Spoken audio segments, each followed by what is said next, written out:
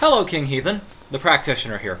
Bachelor of Science student, chemistry major, mathematics minor, magician, parapsychologist, technical agnostic, and Fortean skeptic. Yeah, I agree with, like I said, I agree with the, with you and the, about that eventually the guy will probably see the light and convert to atheism. I myself, just purely out of interest, have remained an agnostic. Actually have remained an agnostic for quite a number of years now. The major reason that I have done that is because of the fact that, largely because of the fact that I've been taking a look at some of the, again, I read a large chunk of what goes on in theoretical physics, just purely out of interest's sake, just to keep up with the cutting edge of science.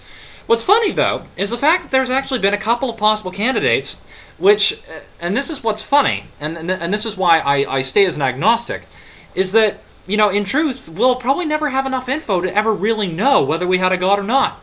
And by God, I want to make something perfectly clear. I don't believe in the Christian God. I am with Albert Einstein on this one. The God as described by the Bible is a childish, oh God, what did he say in his final letter? I'm just trying to remember now. I believe it was a childish primitive, a childish primitive attempt to explain the world, was what his exact words were. I'm paraphrasing here a little bit. I'm much more with him along the lines of Spinoza's God, which is the concept of a personification, if you will, of the natural laws that govern our universe, almost sort of like the religious awe that Hawking and Einstein felt, about the wonder of our universe. Now, at the same time, however, there has been some interesting developments in physics lately, which I wouldn't say are proof of a God, but I would say do kind of put us in the position of, we'll never really know for certain. And that's what bugs the, and it doesn't really bug the crap out of me, but, I guess I've decided that, I don't really decide whether I believe or disbelieve, largely because of the fact that the whole issue of religion to me is one of, I don't really care. If there is an afterlife, I'll know. I'll know when I die. It's the, it's, now, of course, I'm still open to all new information, but, that's the way it goes. Anyway, I'm doing this video as a response to yours because I had promised somebody else I was going to do a better explanation of M theory, which is better known as membrane theory. One of the most recent developments, this is the successor to string theory, and which is which is now prominently the major candidate for the theory of everything, has actually a couple of scientists who are working with it have actually postulated that there is a chance that it could be possible for somebody to physically create a universe, basically by causing membranes to, bump together, what have you, much like it would already happen naturally. But anyway, the point is that because of this mathematical example showing that this is possible, if M theory actually ever did get proven by the new Large Hadron Collider, which is currently going on, this might allow for a 50-50 possibility that somebody created our universe as a science experiment, with advanced technology, and then left it to, to run free and its, and develop of its own accord. Hence evolution and all the other laws. This would be a la a deist god. Somebody like Martin Gardner, a fellow mega skeptic would, a fellow skeptic would believe in. Like I said, a deist. That would, this might allow for, a 50% chance of a deist probability, but it would also equal for a 50% chance that we were, how shall we say, formed naturally by a couple of membrane universes bouncing together. The only way we'd ever know is wouldn't be for several thousand to million more years yet until we were able to develop technology to cross the 11th dimension and find out if, and then see if, send a message across the 11th dimension and see if anybody else responds back, taking credit for having created our universe, and then physically demonstrating how they did it. Point being, if this probability, if M theory ever does get proven, it would mean a 50-50 probability that wouldn't get answered for another several million years yet. If ever.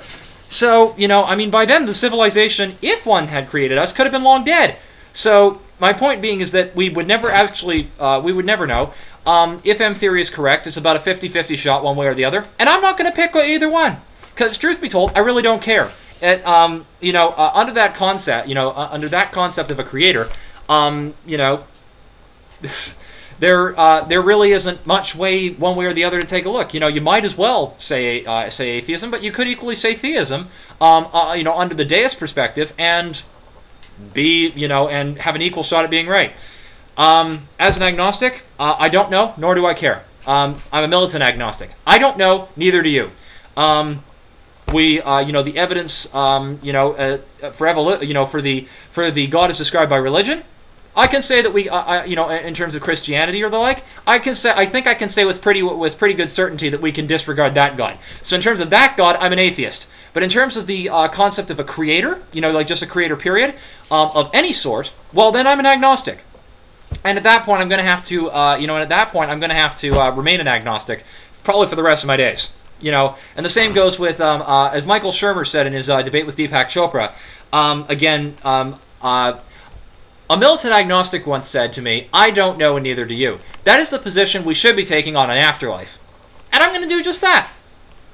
If there's an afterlife, great. I continue on in some form for, with consciousness for several, possibly for several million more years yet. If not, well, that's that. Either way, I have to learn, I have to focus on the here and now, and I still have to learn as much as I possibly can, because under that 50-50 possibility, the odds are too high for me not to attempt to do my best to help humanity preserve itself for for as long as it possibly can. So, for me to do my little bit to help the human race survive. So, that's just my thoughts on it. Take it for what you will. And, so yeah, from an agnostic to an atheist, keep up the good fight for reason and intellectual. Oh, and a side note, before I forget, this was one thing I just wanted to mention.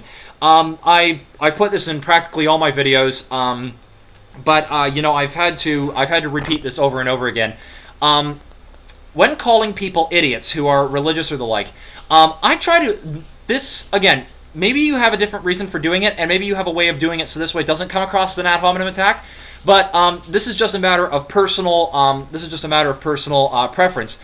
I try to avoid calling people of a religious persuasion idiots.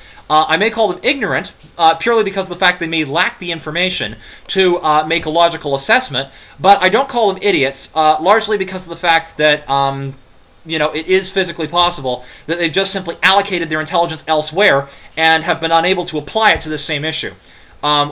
Purely because of the fact they may not have the background or the information or anything else to allow themselves to infer, to wean themselves off religion.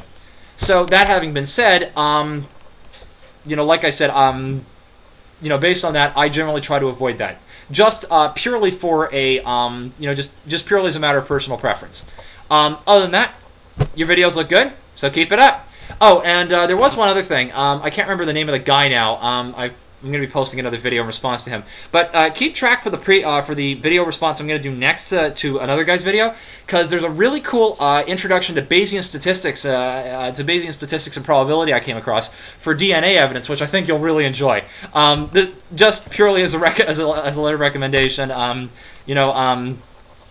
Yeah, like I said, just keep track for the response and just find the video which I'm responding to for that one. So yeah, hope you enjoy. This is the Practitioner signing off. Like I said, I enjoyed your videos, and keep up the good work. And remember, I don't know, neither do you. But hey, it doesn't really matter one way or the other. Who knows, and who the hell cares? See ya!